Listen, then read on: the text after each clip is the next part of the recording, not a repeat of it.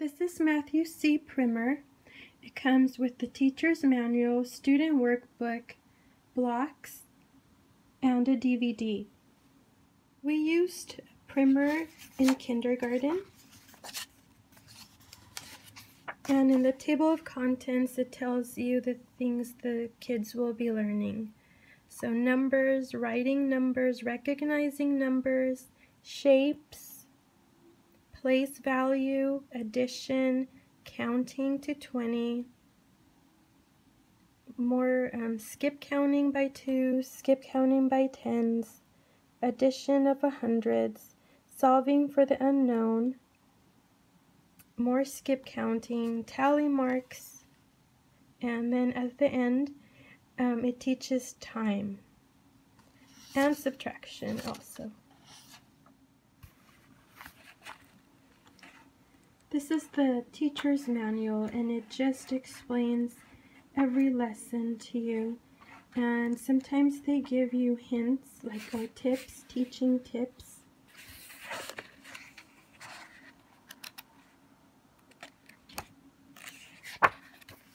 This is the student workbook.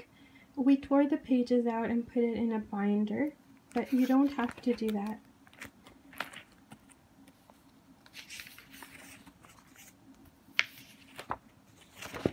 There is no color, it is all black and white, but there are some pages that it allows your students to color.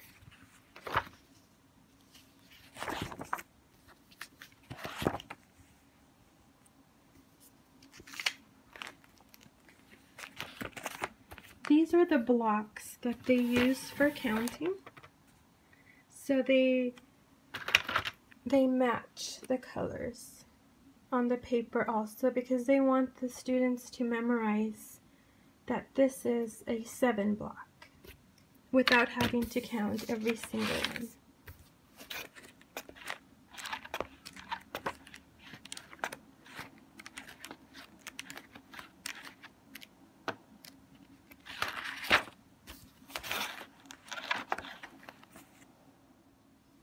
This is an example of how they would do a math problem. They would get their 4 blocks, the unit, and then the answer. So build, say, write, and color. My son didn't color this page, but you build with the blocks, you say the numbers out loud, and you write them. 4 plus 1 equals 5. For subtraction, it's similar. You get your blocks. If you are doing subtraction, you turn your blocks over, and that means you're taking away. So 6 take away 2 is 4.